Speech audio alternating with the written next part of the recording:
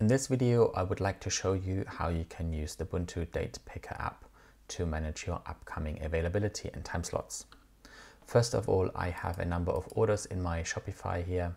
They have been tagged by time slots, by dates and by delivery method. And in my overview in the app, I can see when they have been booked in. So each in their given day. You will notice that I have set up a schedule already in the available dates. I have selected Thursday to Sunday, and I have also set a number of limits here so I don't overbook myself.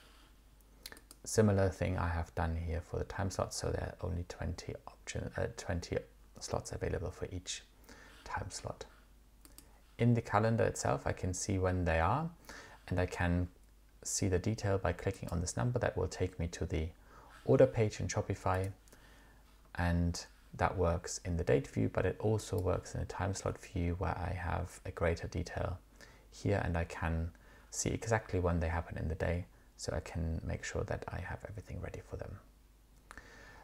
The filter here just shows you either the local delivery or the store pickup, or I can see them both together. The great thing is now that I can actually use this as an active management tool by adding one-off days like this, sometimes also just one method at a time. I can also block out a date that has already been put in, like these ones here, and I can even block some of the dates that already have orders in. Keep in mind that they will stay in and customers will have to be contacted to change the date for them. In the time slot, I will be able to do exactly the same, so I can block out individual time slots. If I would like to keep the morning free here, for example, and I could add also another time slot at another time of the day. You can see this is coming in here and will be available for customers to purchase at this time. This is in essence it. It's a simple and visual way to manage your upcoming schedule.